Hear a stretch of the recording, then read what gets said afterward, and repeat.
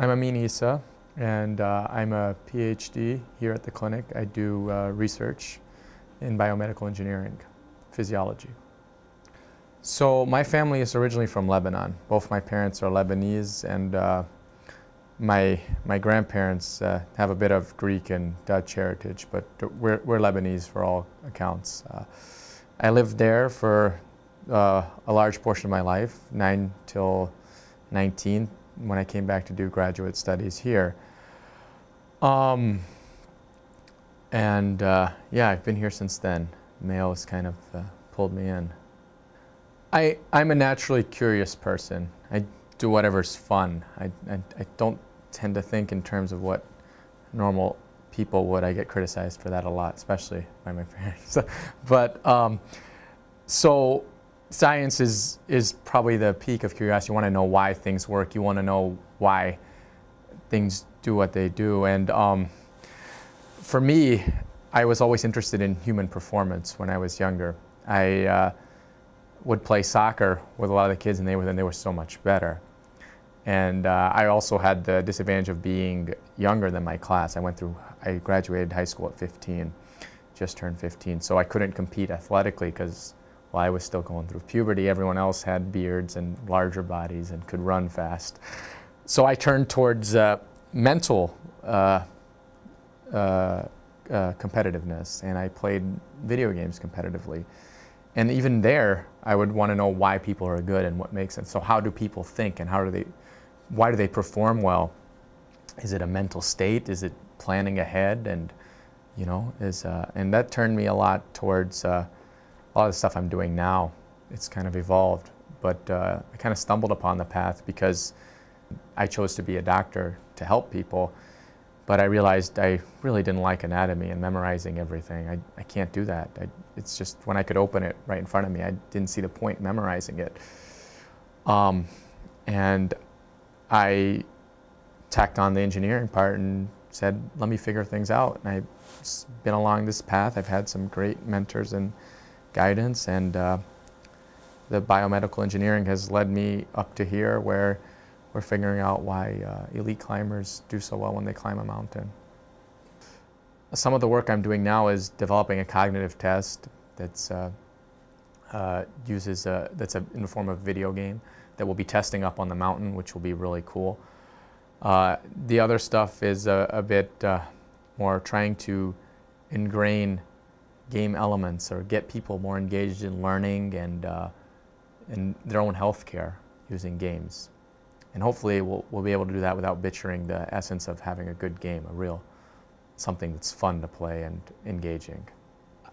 My focus, what I bring to the research project, is the technical know-how of the devices that we're going to be using to monitor the physiology of our crew climbing and the climbers who will be climbing up to the summit. Being able to take the data from those devices to offload it, to make sense of it. We're in an age where data is king, and there's just too much data. If you ask a person what's the biggest problem in the data age, there's just too much, and we don't know how to make meaning of it. So it almost becomes worthless. It's like when you're overflown with options on what to do, you don't know what to do and probably don't make a choice. So that's one aspect of it. And we'll be able to take that data to understand what is going on as someone goes up the various altitudes, how their body changes, how they acclimate, what differentiates this person on our team from this person on our team, from a climber, from maybe even a Sherpa. And to be able to monitor that is something that's just becoming more robust. The big shout out to the group working here on the device that we'll be using, but we haven't been able to acquire such a high resolution of heart rate monitoring for such a long period of time. And that'll be very novel to watch someone as they go up a mountain and then down the mountain and stay at the top of the mountain and acclimate. What's going on with their autonomic nervous system, what's going on with their heart, what are their physiological changes that we're looking at. The bottom line is that using the data, we can start to generate algorithms, warning alarms for heart failure patients, for sick people, for climbers who might come down with mountain sickness. We can start to see trends in the data, and we can break that down so that we can predict or flag certain people as being predisposed to harm.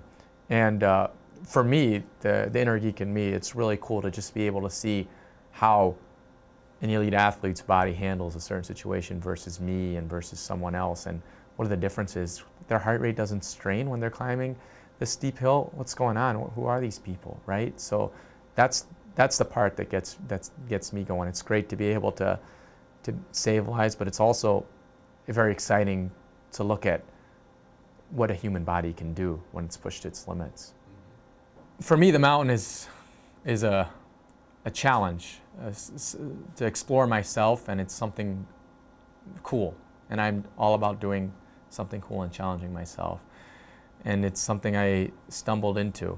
I really didn't know I was going to do a Ph.D. in biomedical engineering until I did it. I didn't know I was going to do a postdoc. Actually, I was completely opposed to the idea until Bruce asked me to do one with him. And I never knew I was going to climb a mountain until they said, you're coming up to Everest. And so it's been just kind of go with the flow and see where life takes us. But it's a challenge I'm looking forward to. I'm very excited, and I'm very thankful for the opportunity to be able to do it.